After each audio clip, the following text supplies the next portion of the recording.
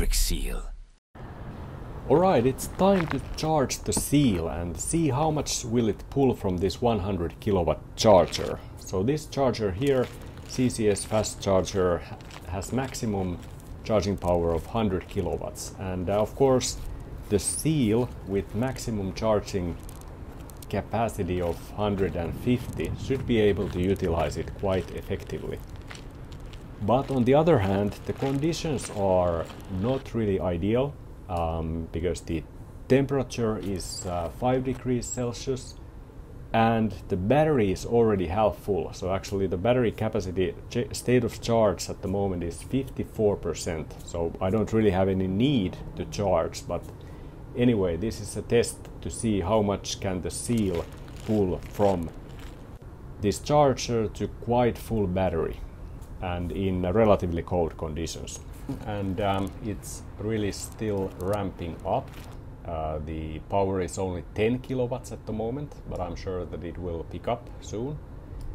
But definitely we didn't get the full power right from the start. It's still kind of getting it up and running. Okay, so the car has been charging now 7 minutes and it's pulling quite nicely, over 80 kilowatts already.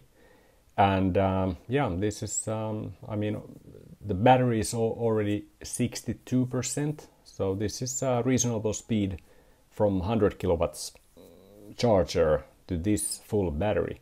Let's see how it develops from there. Right, so almost 90 kilowatts. This is 90% of the full of the maximum charging power that the charger can offer. And yeah, to be honest, with many electric cars, you would need to have much lower state of charge to really be able to utilize the charger to this extent. Of course, this is by no means any record-breaking result, but I'm quite happy to see what I see at the moment.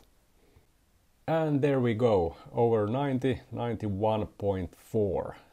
That is the maximum so far, and at 64%. So this is very close to the theoretical maximum from this CCS fast charger. What? Yeah. Well, that was interesting.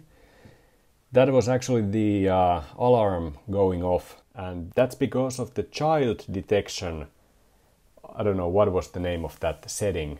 Child detection warning or something like that, that is part of the safety settings of the Seal. And now when I'm sitting here in the car and the car is off, the alarm actually went off and it did it again. So yeah, this has happened once before for me, and it's I think the better solution would be that this setting would be saved. So if you turn the child presence detection off, then it would save it and remember it next time you start the car. But unfortunately, you have to do it every time again. And look at the charging power. It was 91 kilowatts before this alarm went off. And now it's only 71, and I think I saw 68 right after the alarm. So it seems that the Seal also got a little bit scared of this alarm going off and dropped the charging power quite considerably. Well, luckily the charging power is picking up quite nicely and is kind of getting back to the good numbers. And the state of charge is already 74%, which means that we have charged for 20%. And it has taken approximately 15 minutes. Of course, it could have been a little faster if this alarm wouldn't gone off. But yeah, nevertheless, 20% in 15 minutes, I think it's reasonable given the conditions, which were far from being optimal. So yeah, pretty satisfied with this charging. So thanks for watching, and until next time.